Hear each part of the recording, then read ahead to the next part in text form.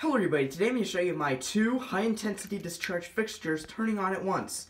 Why, I may ask? Because today is my first year anniversary of making high-intensity discharge light bulb videos on my YouTube channel. So, June 11th, 2019 is when I first started making high-intensity discharge light bulb videos on my YouTube channel, and 365 days later, which is a year later, is my first year anniversary.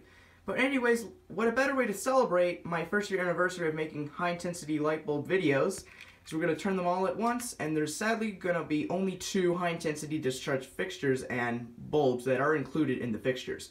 But anyways, let's go ahead and see what bulbs and fixtures that are going to be featured in this video. So anyways, on the left is my Philips 175 watt probe start metal halide bulb. I got this bulb in April of 2019 at a Home Depot store.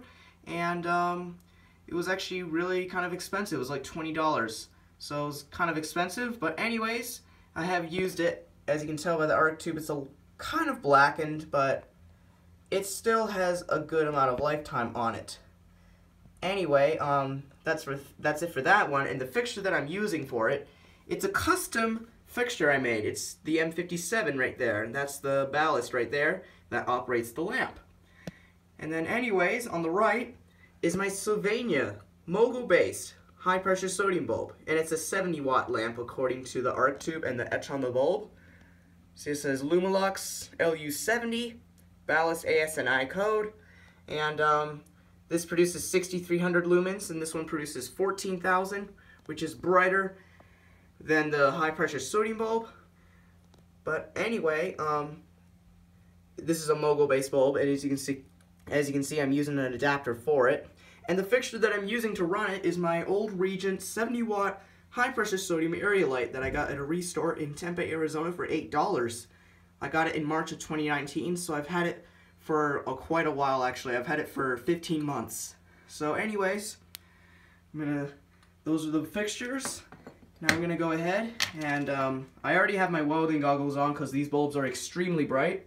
So the way that we're going to turn them on is first I'm going to turn on my metal halide bulb, and then I'm going to turn on my high pressure sodium bulb. So basically, the metal halide bulb is going to be turned on first, and once the arc is stabilized in the arc tube, and after that I'll turn on the HPS lamp. So anyways, enough of me talking. Let's turn on the metal halide lamp first. Here we go.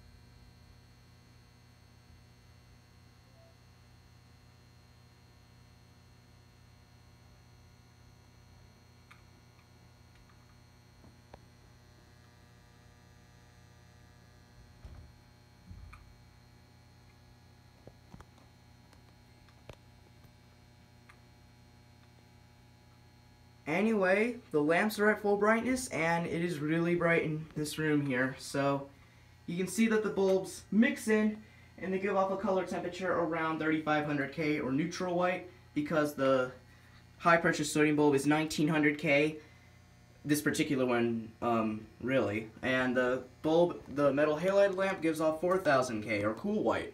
So it mixes in, makes it neutral white. And I also made a list of all the ballast types. So there you go. So anyways, I really hope you enjoyed my first year anniversary video on making high intensity discharge bulbs. And yeah, so anyways, I really hope you guys enjoyed. And please comment, rate, and subscribe. And thank you all very much for watching.